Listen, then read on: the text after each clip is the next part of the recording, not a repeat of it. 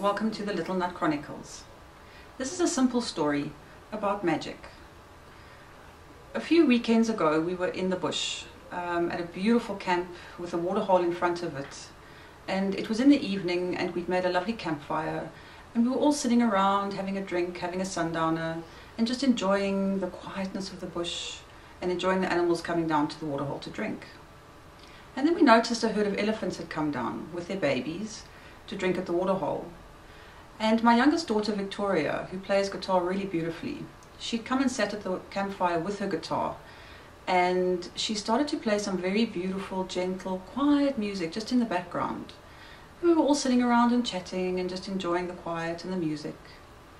And then it came to our attention that the elephants had actually come and stood about 100 yards away, all in a group.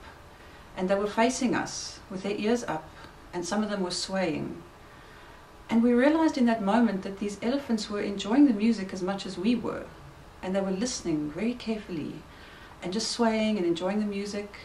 And it was such a magical, beautiful moment with us sitting quietly watching the elephants and the elephants standing quietly and listening to this beautiful music. And it's also a lesson in how nature does respond and how often we miss that moment. I hope you enjoyed the story as much as we did. Thanks for stopping by.